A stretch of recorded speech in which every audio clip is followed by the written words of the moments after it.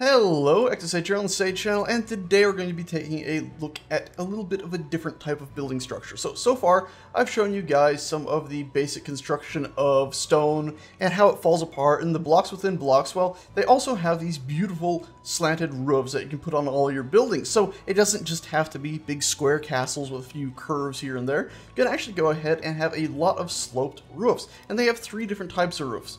These sort of slate-ish ones here with the brick, I believe they're actually called tiled roofs.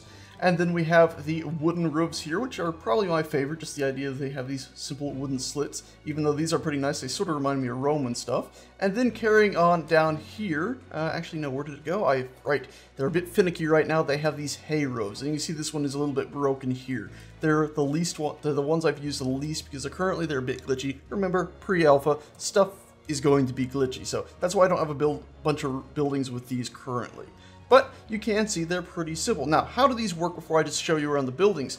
Well, if I fly over here, we have one that looks like this, and it looks pretty simple. You can see how it's a nice little piece, but a lot of sharp edges. Wait a minute, I don't remember seeing sharp edges on all these. They sort of have these outcroppings. That's because, and if I aim here and then press Alt to place it block inside block and click, you can see it sort of puts a nice little edge around the whole thing, building it out. And this stuff is actually pretty smart, so if I was to go ahead and put another one on the other side, you see the obvious gap there that's going to be happening at the top there between the two of them. I place it in, it fills the gap in, and now we have this nice little bump at the top that sort of just, well, pretty much perfectly fits the top of it. It's really nice the way these things deform. We also have this type here, which is a corner piece, so I can go ahead and put that in there, and you can see it does also fill it down a little bit more, and it goes up to this nice little fork here. And of course, if I was to go ahead and put other pieces in, it'll conjoin to them and sort of form nice corners and stuff like that. This one here is the adverse corner like this, or reverse corner of the one we just put in. And you can see you press Alt,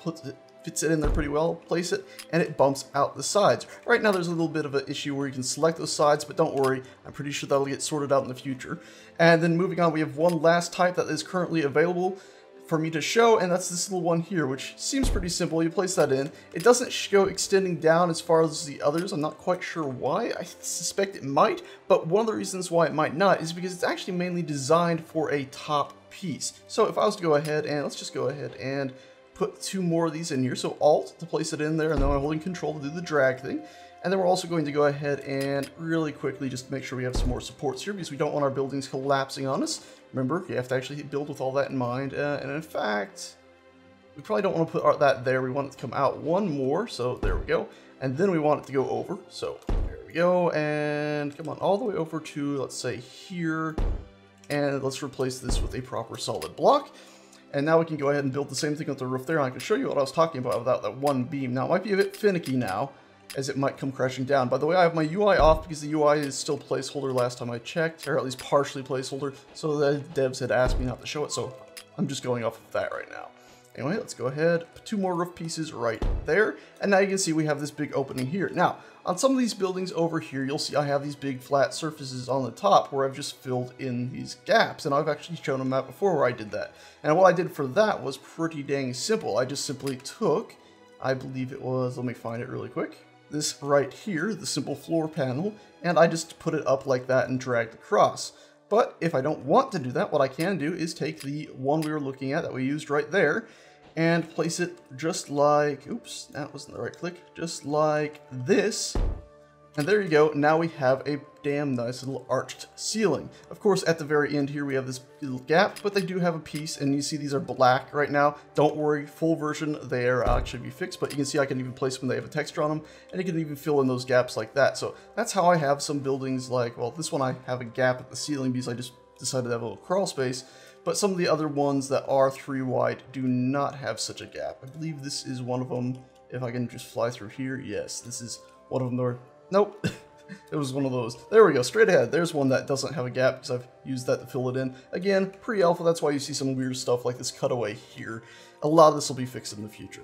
This is also another experiment I was doing right over here to sort of, I've seen buildings like this in the real world, but not frequently. So I decided to just see how it would look if you did have a building where the roof came all the way down to the very bottom, and I actually kind of like the look of it. Very strange. I could imagine myself building some similar things to that. Of course, we have our more bog standard houses. Here is this one.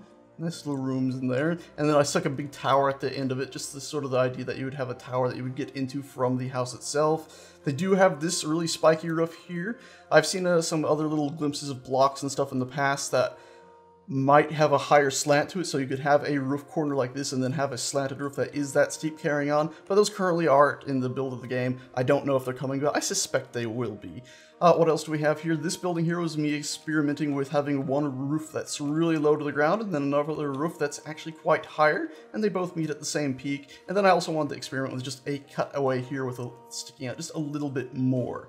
Also, I have this one here, which is similar to that one, except for on this side, the roof is all one big panel, but it drops down halfway instead of meeting at the peak, and then carries down. Some fairly interesting things you can build. And you can see here, we had a little bit of an issue here where I accidentally deleted a few blocks in here, I think. But you can see I had these big supports in here to hold this outcropping that I had sticking out. Moving on from that, we got a few more simple little houses in here. The interiors of some of these houses have different rooms in them cut away. It's really nice because the blocks inside blocks you can actually segregate rooms differently if you like, and actually put in nice thin hallways without having to use those big hefty blocks like you do in Space Engineers. It's pretty cool stuff, and of course, as I've said, all of this deforms and shatters and breaks apart. So we've gone from basically showing you how these roofs work and looked around some of this town. Remember, the hay roofs, or whatever these are right now, they're a bit finicky right now, so I don't have too much to show on that. Mainly just the wood and whatever these were called, slate ones that work pretty well. Tile, there we go, that's the word I was looking for. This one I thought was pretty cool because actually on the inside, it just couldn't support itself if I just had this outer wall, this roof, and then another thing bumping up. It would just fall straight down. So I actually had to go ahead and build up a wall inside of here, as you can see.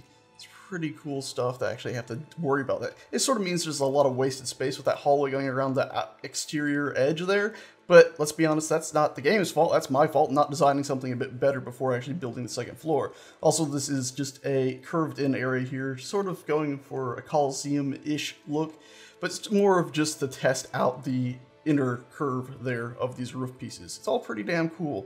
And then I just have some simple, strange structures over here that I was just sticking together for the heck of it. Pretty nice stuff. So really, really cool what you can do with all these roofs, and I can't wait till they get a bit more stable. The whole game gets to an amazing point, and we can have castles with bits of roof stuck into, you know, those sort of living areas with the big towers out the sides. Also, this was an experimentation of having a house partially buried here, and so if we were to go ahead and walk inside here, you can see that this part of the building, there's no windows or anything because it's all completely underground. It's pretty cool stuff, and then you can see I have little roof supports in here to make sure the roof is actually supported, otherwise some of this would just come crashing down without having proper support. It's pretty damn cool stuff. Anyways, that's that. I suspect you now want to see me smash up a few of these, so I'll launch a few little projectiles at them. Anyway guys, that's that for this. It's a pretty cool thing. I cannot wait till everyone can get their hands on it and experiment around themselves. It's pretty dang impressive. Some of these roofs, they're a bit finicky, so I'm not going to shoot too much at these, but you can see it's a pretty damn impressive thing, even for a pre-alpha.